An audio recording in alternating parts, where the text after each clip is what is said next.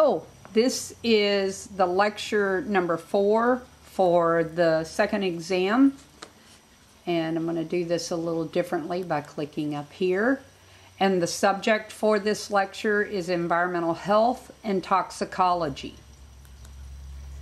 So environmental health is an area of study involving looking at how various environmental factors affect the health of humans and our quality of life. And you can see from this picture here that there are several areas of concern. This is a point source of water pollution. This is showing fracking,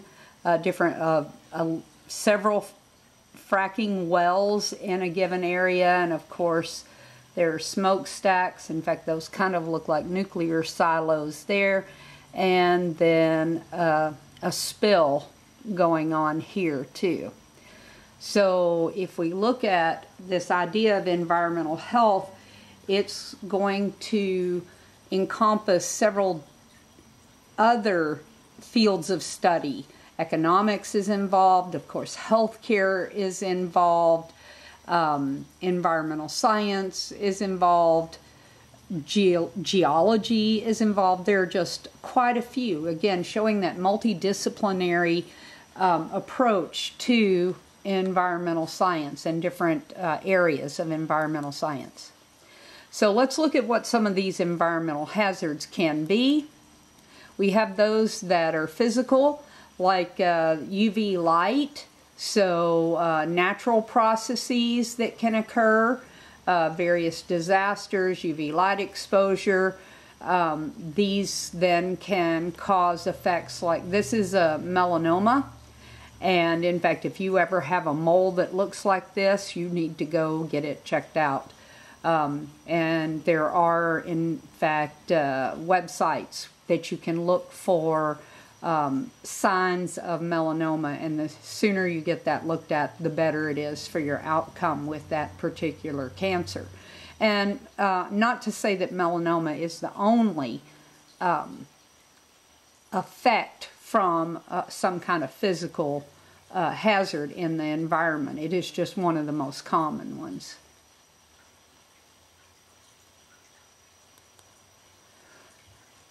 There are chemical hazards, and a lot of the chemicals which we talked about already. We talked about various pesticides and herbicides and how they can affect human health, and we'll talk about them in some more detail later. We're not done with them, and we're addressing them here too.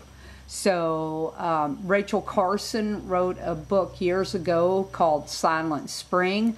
It's all about the human health effects that occur due to our exposure to, in particular, pesticides. I show here one of my favorite books of all time, which is The Sheep Look Up by John Bruner. And if you ever have time just to sit down and read an old book, this is a good example of the type of literature that was coming out in the 60s and early 70s when the environmental issues looked so overwhelming, and some of the writers then rolled that into their stories about how bad things could possibly get, and this is one of those books. And later we'll watch the film Soylent Green, which is also a product at that time, and it's from a book as well. Biological hazards are caused by different microbes, so living organisms or viruses that aren't living that cause disease outbreaks. And some of these then have been tied to, for example, global climate change. We've seen an increase in the range of tropical diseases. Like for the first time in decades, we're seeing dengue fever in the Florida Keys. So, and that's a viral disease. So there are some relationships, these are so, in fact, they're so complicated. The relationships are very complicated. And Ebola, of course, is on our minds because of the ongoing, excuse me, Ebola outbreak that you've probably all heard about. And if you're interested, you can look at some of the symptoms of Ebola. Although currently we have no cases of Ebola in the United States. Cultural hazards, excuse me, and I sure hope that this is a staged picture because, you know, we've got the two pregnant women with one with a cigarette and one with a refreshing alcoholic beverage. And cigarette smoking goes into this, overeating. So there are all kinds of cultural habits and even norms that cause problems with human health. In this picture, basically, we're looking at not so much, well, there will be harm over many years to the two women, but more of the harm to their fetuses. Toxicology is a specific branch of study where scientists look at chemicals that adversely affect living organisms. So we're not just looking at what might go on with humans, but all living organisms. So in order to understand a little more about toxicology, then we want to know how a toxin is defined. So let's agree on this definition. Something is toxic if it causes or significantly contributes to an increase in mortality or an increase in serious irreversible or incapacitating reversible illness, or pose a substantial threat or potential hazard to human health or the environment when improperly treated, stored, transported, disposed of, or otherwise managed. So obviously I just read that one because I wanted to get all of those points in, and that would be a good definition for you to know for the test. Now, we do take the hazards, the environmental hazards out there, and we divide them into two groups. Are they toxic or are they hazardous? And hazardous is a broader category than toxic. Toxic is the worst. Okay, so these are poisonous substances that cause serious injury or death, or if we go back to this slide, meet these criteria.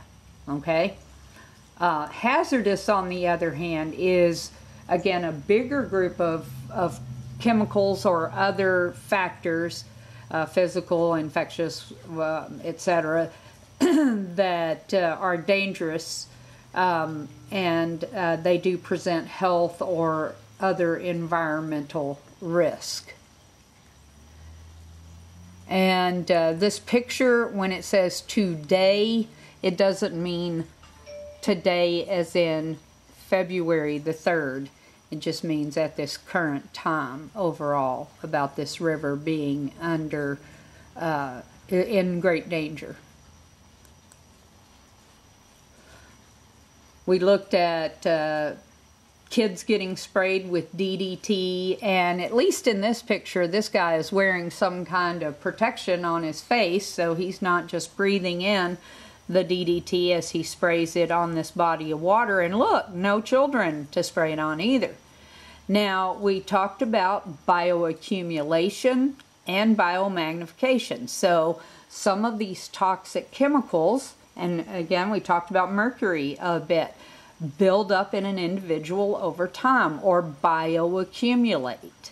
So they tend to be the ones that are fat soluble, so that's why they tend to be retained in the body, whereas water soluble chemicals are usually urinated out from the body, so you get rid of those, but the fat-soluble ones, they tend to build up. And again, we've got the biomagnification mentioned here. So a lot of these chemicals will either build up in an individual over time or bioaccumulate, or they might be biomagnified through a food chain. And remember, a chemical that bioaccumulates can also biomagnify through the food chain.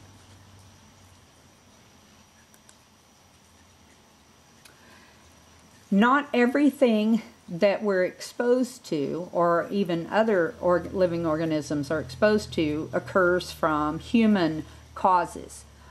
Some of these toxic chemicals are naturally occurring. And when we look at mining for, let's say, coal, if you've ever heard the term tailings, mine tailings, so there are some metals and other chemicals in the ground, underneath the ground, that are not safe for living organisms, and they're fine when they're under the ground, but when you dig something up like coal, you dig up those substances as well, and then you've got potential exposures to them. So that the human activities are involved, but the substances themselves, the toxic substances, are naturally occurring. Now, a lot of our toxic substances are synthetic. They're made in labs. They're developed as pesticides or herbicides or something like that. Fire retardants. I mean, the list can go on and on.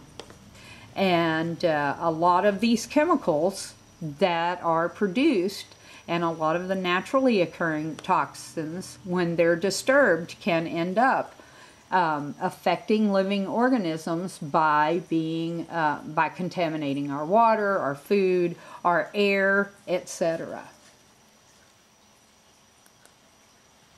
I realize you're not going to be able to read this table, and in fact, I can't read the table right now either. It is so tiny. But I would like you to take a look at it by opening up the PowerPoint in PowerPoint and looking at this table, or enlarging it in some way.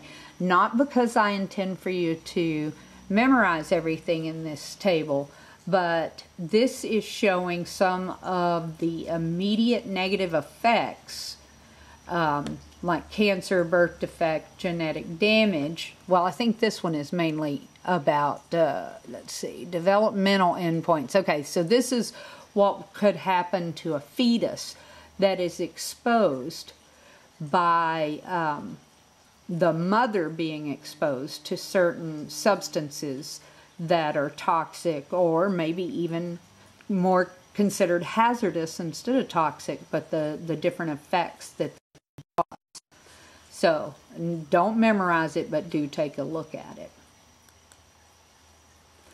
Well, we've talked about some of the problems. We had talked about some of them before in class. So what should we do? What are our sustainable solutions to the presence of toxins? And in fact, we did come up with several possibilities for dealing with pesticides. We talked about integrated pest management, or seeking the perfect pesticide, or organic farming and things like that, or intercropping, which of course are all part of integrated pest management. So, sustainable solutions. How do we not only take care of ourselves, but future generations, and reduce the risk of being exposed to various toxins? Well, how about preventing their release? Instead of worrying about cleaning up a problem, don't spill it or put it out in the environment in the first place. And in fact, there are regulations in several countries, like our own, that industry has to meet in order to be able to carry out their normal daily activities. This is a picture of a scrubber, and basically it's a air filter. So as the air that, for let's say something's being burned to, like coal, to generate electricity, then the air that leaves, that, you know, it can't just build up, so there's the steam and the smoke and all that, so it goes through this scrubber, which then filters out the nasties that would otherwise be added to the air. There are controversies about this. A lot of industry, they don't like this type of prevention because it costs them a little more money, cuts into their profits by having to buy and maintain these scrubbers, because obviously if you've got a water filter, for example, at home, you know that occasionally you have to change the filter. So there are filters in this apparatus that would have to be changed periodically. But again, sustainable solution 1, prevent the release of the toxic chemicals. Whoops. Sustainable solution 2, which is still being used today. In fact, this is a lot of fracking fluid ends up in deep well injection sites. And there seems to be an increase in earthquakes associated with this. So we'll talk about that later on. But what they do is they drill really deep into the earth and then just inject these, in particular, toxic liquids down into the earth with the hope that they'll never come back to bite us again. So they're also using surface pits, but lining them so that supposedly the toxins don't end up leaking out into the environment. Even in landfills, this doesn't always work because sometimes the linings are breached and then you end up with these chemicals out into the environment. They used to just put them in big metal drums and just put them out in a field somewhere, and we know that that's not the best way to dispose of toxic waste. Certainly it is not good to just dump it into the nearest pond or stream or something like that. Another sustainable solution would involve these alternative methods of either destroying the hazardous waste or immobilizing them. Here at the college, for our microbiology lab, we use stains that contain heavy metals, and heavy metals are not good for the environment. So if you ever were to take a microbiology class and do some staining, you might find that the staining waste from when you do stain a slide is poured into a bigger glass container, and then that glass container sits under an exhaust hood. And what happens over time is that the liquids that don't contain the heavy metals, because they are heavy metals, so they are not volatile, so they don't end up in the air, the water evaporates off, and instead of having a jar full of liquid with these heavy metals, there's a sludge down at the bottom with the heavy metals. And that is a very common thing to do, and a relatively simple. Not now in big industry where they're creating loads of these toxins, then of course the whole scale is ramped up, and so it would be a lot more involved. So immobilization, putting it into a solid form that is easier to deal with. Okay, also just destroying the hazardous waste, maybe burning it, although that can also create problems depending on what kind of chemicals might end up in the air when you do burn. Oh, went the wrong way, sorry. And part of the sustainable solution is using risk assessment. So testing the new products before they're even out on the market, and then not approving them if they could potentially harm human health, the environment, or the health of other living organisms. So, is that, hang on, let me, okay, that was 4. Okay, 5, maybe I couldn't count there with my Roman numerals a while ago. And regulation. Unfortunately, in the United States, instead of the companies having to prove that their chemicals are safe, like in Europe, our government has to prove that the chemicals are not safe for them not to be out on the market. Perhaps we ought to change our way of thinking, but again, there's that big fight in our own Congress about regulation and finding ways to, in fact, you'll hear this phrase often, job-killing regulation. So there are people who would like to see us stop regulation, and then of course if we want to maybe be more sustainable, we ought to consider more regulation of potentially hazardous or toxic chemicals in our environment. And that is the end of our lecture or PowerPoint 4.